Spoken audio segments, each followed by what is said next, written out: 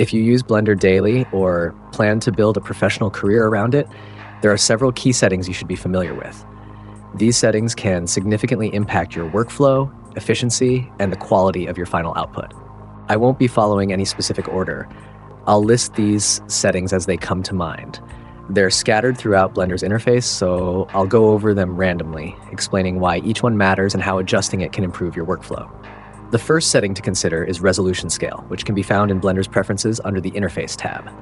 This setting controls the size of icons, text, and UI elements, making it crucial for optimizing your workspace based on your monitor's resolution. Since everyone uses different displays, adjusting this setting can greatly improve usability. For example, if you're working on a 1920 by 1080 monitor, Blender's default UI may feel too large, especially when splitting the interface into multiple panels. Icons, tools, and text can take up too much space, making navigation cumbersome. On the other hand, if you're using a 2K or 4K display, the default UI may appear too small and spaced out, making it difficult to read text or access tools efficiently. While you could change your operating system's resolution or scaling settings, doing that every time you open Blender isn't ideal. Instead, resolution scale allows you to fine-tune the UI directly in Blender, making the interface larger for high-resolution screens or scaling it down for smaller ones, ensuring a comfortable and efficient workflow regardless of your display size. Blender can crash at any time, and in some cases, it may even corrupt your saved file, potentially causing you to lose hours of work. Keeping a manual backup is always a good idea, but let's be honest, it's easy to forget to update it regularly. Fortunately, Blender has an auto-save feature that automatically creates backup copies of your project. By default, it saves every 2 minutes, but depending on your workflow and system speed, that may be either too frequent or not frequent enough. To adjust this setting, go to Preferences, Save and Load, and modify the auto-save timer. Setting it to a shorter interval can help prevent data loss in case of a crash, while a longer interval might be preferable if you're working on a complex scene and don't want frequent interruptions.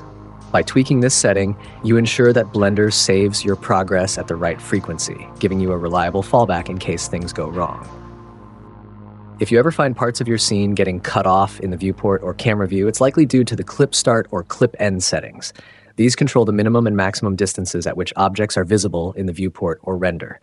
Blender uses these settings as an optimization feature to improve performance by limiting how much of the scene is drawn. If clip start is set too high, objects close to the camera may disappear. If clip end is too low, distant objects might vanish unexpectedly.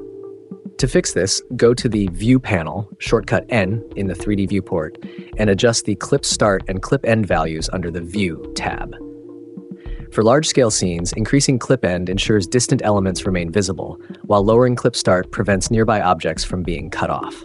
This setting is especially useful in architectural visualizations, large environments, and detailed character models, where objects exist at vastly different scales. When working with tools and modifiers that rely on an axis or direction, such as the bend modifier, displacement modifier, or array modifier, it can sometimes be confusing which axis to use.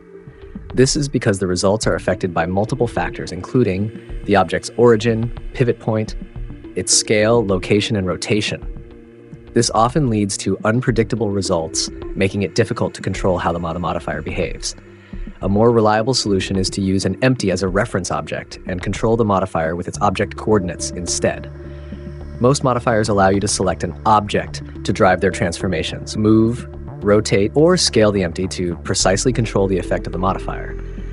This method gives you better consistency across different objects and allows for non-destructive adjustments, making it much easier to fine-tune results without constantly tweaking object transformations.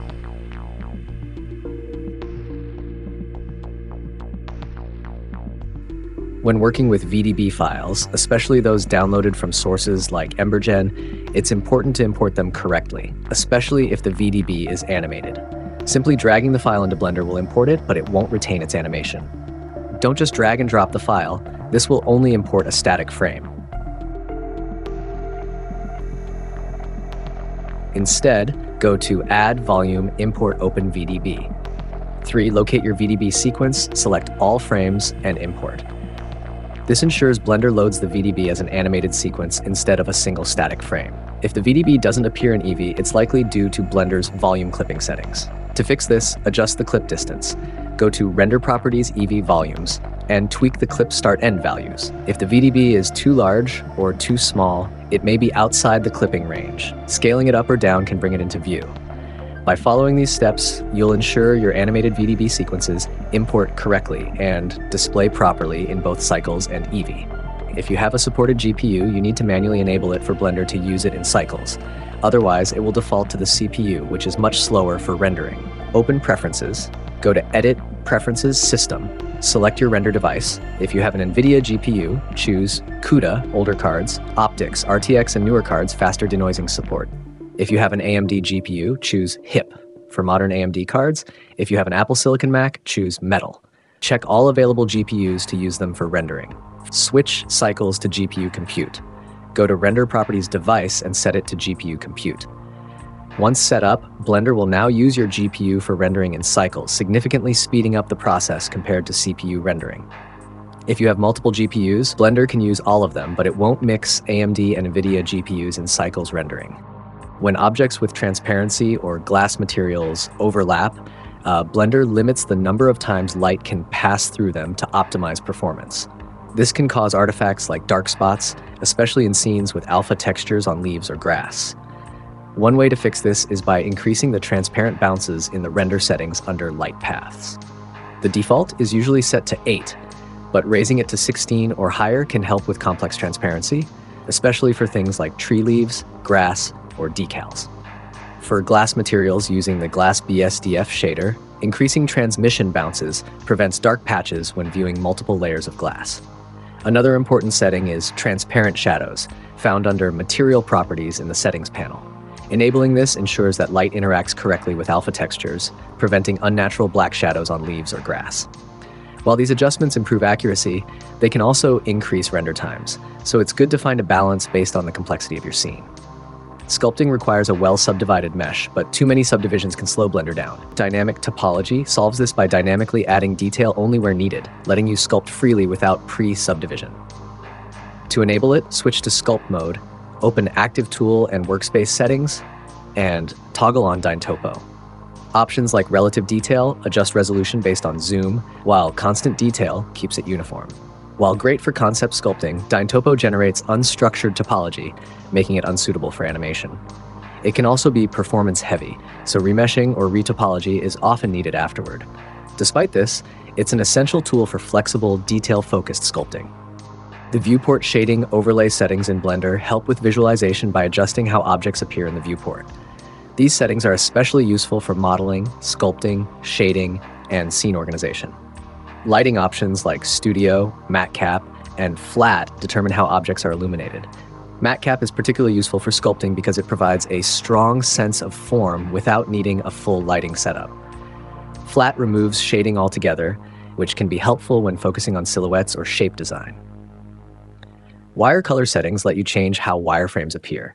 Choosing object mode means the wireframe takes on the object's color, while random assigns different colors to make it easier to distinguish between multiple objects in a scene. Similarly, the color settings control how objects are displayed. Material mode shows their assigned materials, while random assigns distinct colors to each object. Texture mode displays any applied textures, which is useful when working with UV-mapped assets. The background setting changes the viewport backdrop. Using theme keeps it consistent with Blender's UI, world uses the scene's environment settings, and viewport allows for a custom color. Adjusting this can help improve contrast, making it easier to see objects clearly. Additional options like backface culling hide backfacing polygons, which is useful for checking normals and fixing flipped geometry. X-ray makes objects partially transparent, letting you select hidden geometry without switching to wireframe mode. The shadow option enables real-time shadows, helping with depth perception when positioning objects. Cavity settings enhance depth by adding shading effects to highlight ridges and valleys, making details pop, which is great for sculpting or complex modeling. The outline option adds a bold outline around objects, making them stand out more, which is especially useful when working in cluttered scenes or differentiating between overlapping elements. These settings help create a more readable workspace by improving object distinction, making shading feedback clearer and giving better control over how models appear while working.